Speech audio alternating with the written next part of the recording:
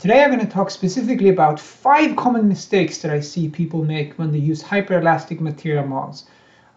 It's a really simple theory, hyperelasticity, but I see all kinds of problems that people do when they work with this theory. It really is not necessary to do that, and I will tell you these 5 common problems today in order to teach you so you don't make these mistakes as well. Mistake number 1 is about different kinds of hyperelasticity. I like to think of it as there are 2 types of hyperelastic material models. Can you think of what they are? It's not good and bad, it's not advanced and simple. There's something quite different in some sense. And what I'm thinking about is either they're I1 based or they're not.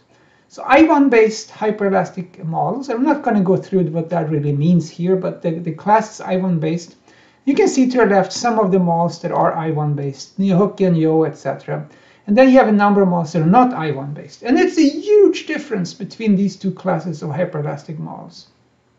The non-I1 based material models, they require multiple tests in different loading modes. But the I1 based you can calibrate using a single loading mode. It's a huge difference in the amount of work that's needed.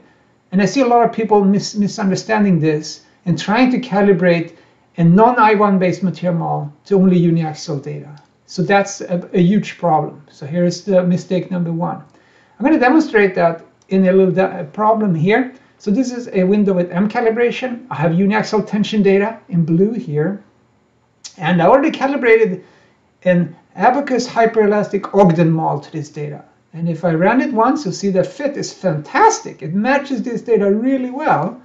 So clearly this looks very good. But I broke this rule. I used a non-I1 based hyperelastic model and only data in one loading mode. Not good.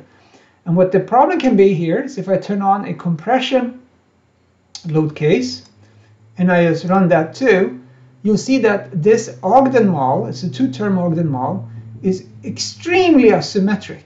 In fact, in about 50% compression, we see that the engineering stress is about 600 megapascals. So this is a rubber in tension and it becomes as stiff as steel in compression. And this is one example of what can go wrong when you break this rule about what experimental data do you need to use. So that's the common mistake number 1. Don't do that. Mistake number 2 is calibrating a hyperelastic model using too much data. So that's the opposite problem, right? So now what can happen in this case? Well, we can demonstrate this in this case as well. So I'm going to switch back to my demonstration here.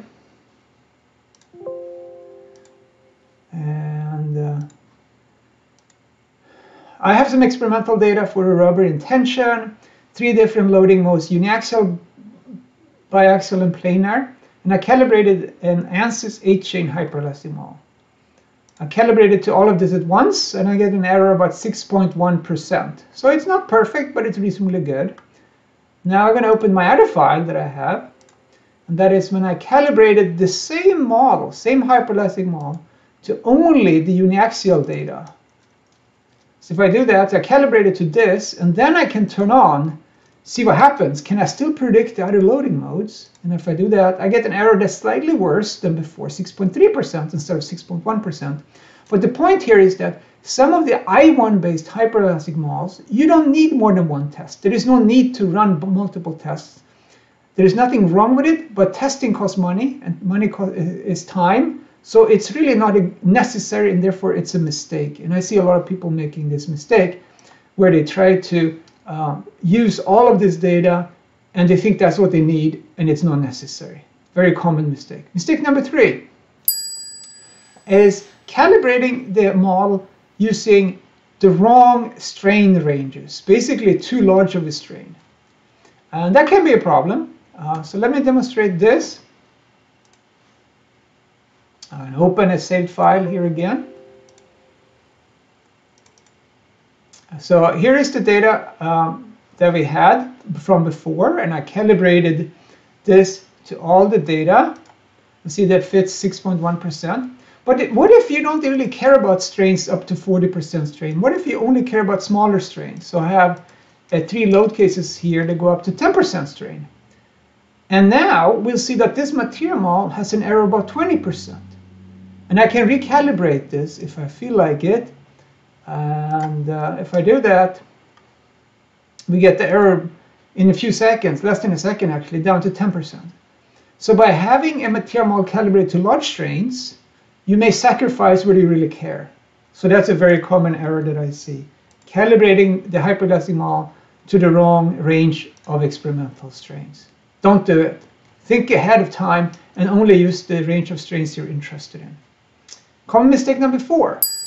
And that's when you don't consider Mullin's effect. If you use hyperelasticity, you typically care about rubbers. And rubbers are often experiencing Mullin's damage.